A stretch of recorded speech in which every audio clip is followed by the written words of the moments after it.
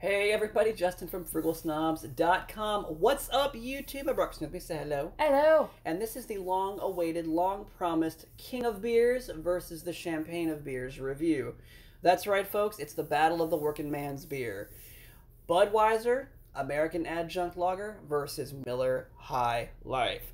Now, I have never been a fan of Budweiser beer in terms of the lager, nor have I ever really been a Miller guy. So this will be interesting. I am enjoying currently a 12-ounce serving, canned, mind you, of Budweiser lager. This particular brew is being served to me in a Pilsner. Christina, you can see this color. Yes. And it's very light. Very light yellow. Looks almost like, not even an amber, it looks almost like a light beer. Exactly. I was going to say, there's no orange to it to darken it up at all. Right, and folks, I've been drinking craft brews for quite some time now, and maybe I'm a little spoiled by the quality that goes, the craftsmanship that goes into these beers versus commercially produced beer. But let's go ahead and take a sip. I'll give it the benefit of the doubt here. And by the way, folks, the Budweiser Lager, tail of the tape, 145 calories per 12-ounce serving, 5% ABV, and a 2.37 rating on Beer Advocate. Okay. And how does it actually taste?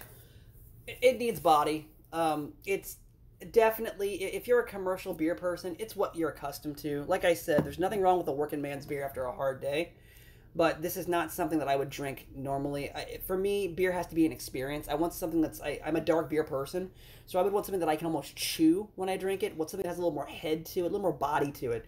But again, for a standard commercial beer, something you can enjoy with food. You know, I've always said that craft beer should be enjoyed as a standalone or sparingly with food.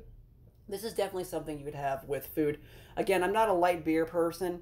I opted for the lager, in this case the American Adjunct Lager from Budweiser, hoping to get a little more body to it. But it's a standard beer, folks. You can definitely taste the can in this particular serving. I'm not going to give it a snob rating yet until I conclude the review after the next segment, so stay tuned for the Miller High Life. So stick around, folks. We'll be back shortly with the next segment.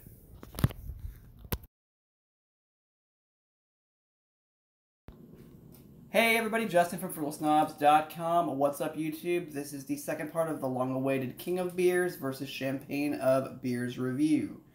Brock with me, say hello. Hello. And I am enjoying out of a champagne flute as imaged, because it is the champagne of beer, folks, a Miller High Life.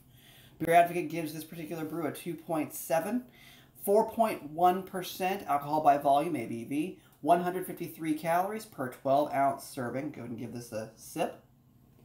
And how would you rank, or how would you rate this? Tastes a little different from the champagne flute, believe it or not.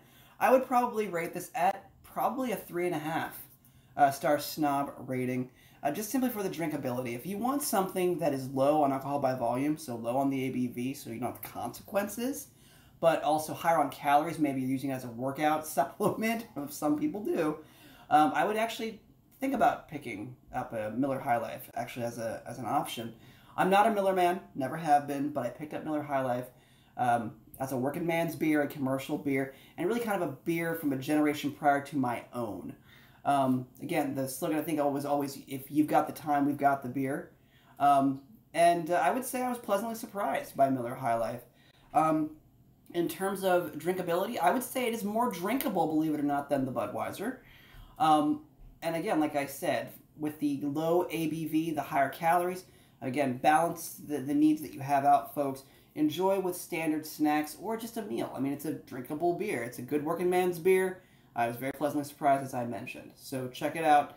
Of course, both beers have their merits, but again, regardless of your choice, whether it's commercial beer or craft beer, always enjoy responsibly, of course. So I'll go ahead and wrap this up here. Hope you enjoyed the review for both Budweiser, the King of Beers, and Miller High Life, the Champagne of Beers. As always, enjoy responsibly, be well, never pay retail. If you like what you see, what you hear, please subscribe to the channel. It helps us out. And also, check out the Frugal Snobs podcast, everything you need to